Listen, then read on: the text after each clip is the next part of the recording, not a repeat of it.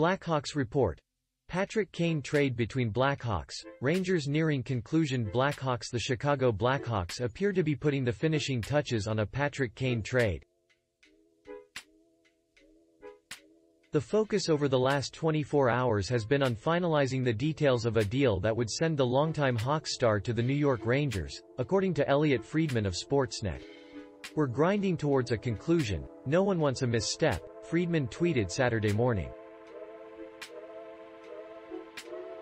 One of the final details will be the 34-year-old Kane, who is in his 16th season with the Blackhawks, waiving his no-trade clause ahead of the March 3 deadline.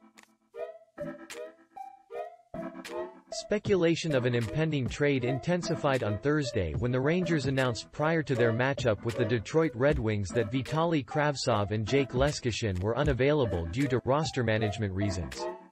Both are out again Saturday for the Rangers' matinee against the Washington. Kane, meanwhile, had a maintenance day on Friday and did not practice with the Blackhawks.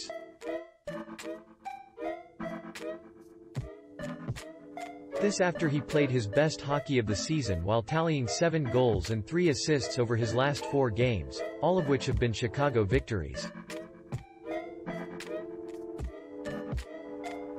Kane, who has 16 goals and 29 assists in 54 games this season, was asked after Wednesday's 4-3 win over the Dallas Stars if he has been extra motivated to showcase himself ahead of the trade deadline.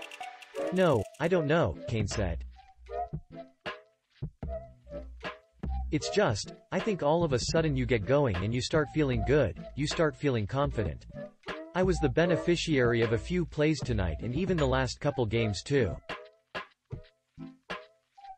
I think things are just clicking." The Blackhawks continue a 4-game road trip on Saturday when they play the San Jose Sharks. No word yet on if Kane will be available to play.